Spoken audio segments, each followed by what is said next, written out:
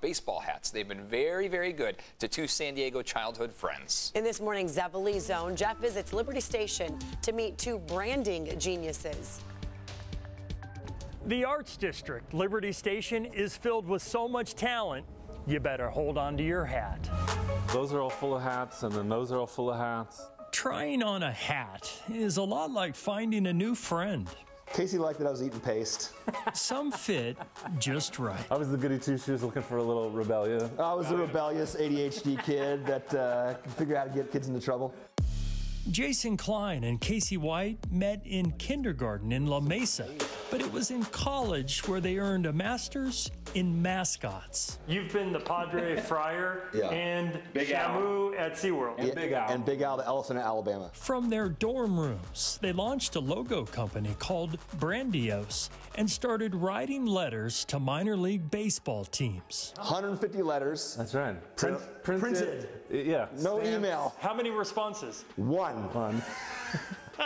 Sometimes in baseball and business, it only takes one pitch. This is the Amarillo Sod Poodles. San Jose Churros. The Udder Tuggers. This is the Hartford Yard Goats in Hartford, Connecticut. Staten Island Pizza Rats. So if you go to a gym, you're a gym rat, but if you go live in New York, you're a pizza rat. Together, they've rebranded more than 100 baseball teams. Every cap tells some story. Did you guys come up with these names? Yeah. Yeah. This is the Jacksonville Jumbo Shrimp. Have I mentioned how you're making me hungry?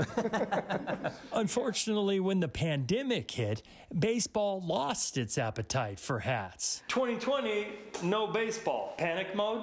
Yeah, we were freaked out. Full panic mode. No season means no fans, no money, no Brandios. Jason and Casey came up with a 10-gallon hat idea and called it the Clink Room. This is the One-Armed Bandits. It's a website that allows people all over the world to design their own hats. This is the Tropos. This guy's in Melbourne, Australia. This is Frenchies. This was designed by a guy named Jason. He lives in the Florida Panhandle. The Clink Room was a baseball hat home run. It's beautiful. Jason's my best friend. And now 5 times the size of their original company. You guys have been profiled by the big boys. ESPN, New York Times. Yep. What are you doing talking to us? We're homers, man. What do you mean? We love San Diego. Always showing up for SD. Hometown pride, yeah. In the Zevely Zone, Jeff Zevely, CBS 8.